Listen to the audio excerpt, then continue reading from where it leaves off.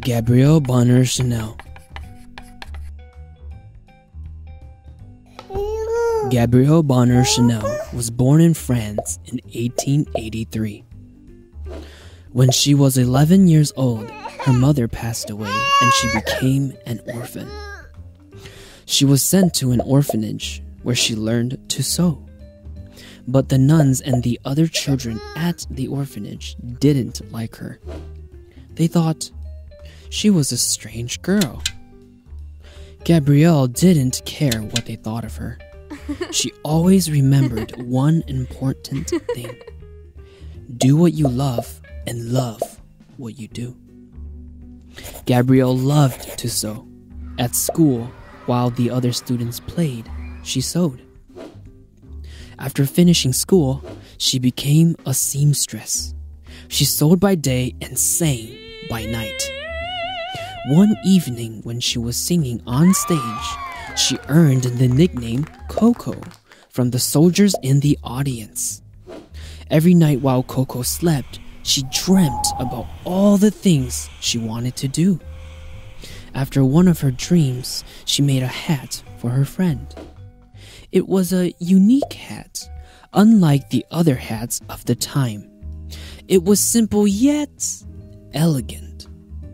From that point on, Coco made more and more hats. This led her to open her first shop in 1908 in Paris. Her modern design surprised the young ladies there. Later, Coco learned that many ladies didn't dance at parties because their corsets were too tight and they couldn't breathe well. Coco began to create a brand new style so that every lady could feel comfortable in dresses and skirts. At Coco's first fashion show, some people scoffed at her clothes. They thought her designs were strange. Although they looked down on her work, Coco didn't let it bother her. She continued doing what she loved.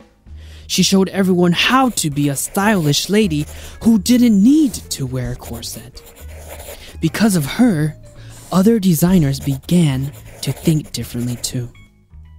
This is why the world remembers young Gabrielle as the great fashion designer, Coco Chanel. Gabrielle once said that a girl should be two things: who and what she wants. Her story inspires me to never give up on my dreams, even though I'm only one small person in a big world. I want to follow in her steps and become better and better every day.